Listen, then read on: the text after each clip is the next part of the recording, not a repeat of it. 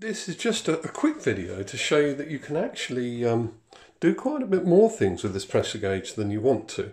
If you notice here, I've not got a scale under my cup. I'm going to bring the lever down and I'm going to try and film what goes on. So I'm pre-infusing at the moment, and this works whether the coffee's very fine or a little bit coarse, it doesn't matter. Wait to see the odd drip into the cup. There we go, let it out. Now, I'm going to watch the pressure gauge. I like to get about 35 grams out. I've already tared out this cup, so I can know what the weight of espresso is because the cup reads 0 on the scales. And I'm going to wait until I get to 7 bar on the display. And as soon as I get to 7 bar, I'm going to move the cup away. And it's surprisingly accurate to wait. So there's 7 bar, away goes the cup. I might have been a fraction late, and then if we look here on the scales, 36.31.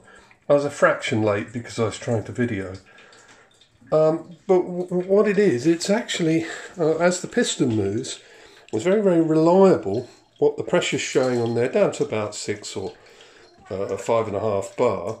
It's quite a reliable indicator of weight and volume of espresso in the cup.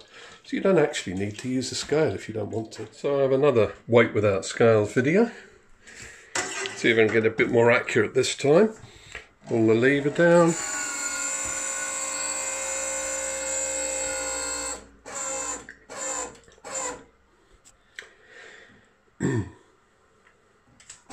Wait for a couple of drips of espresso.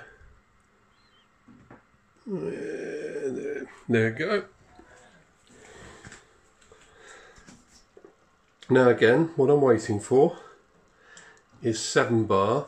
This time I'm going to try and get it more accurate. The last time I did it, I was out by 1 gram because I didn't quite pull it out at 7. I'm filming, so let's see if we can weigh without scales. Just come to 7 bar now, and let's see what we got. 35.56 grams. I wanted 35, I'm half a gram out, 18 grams in.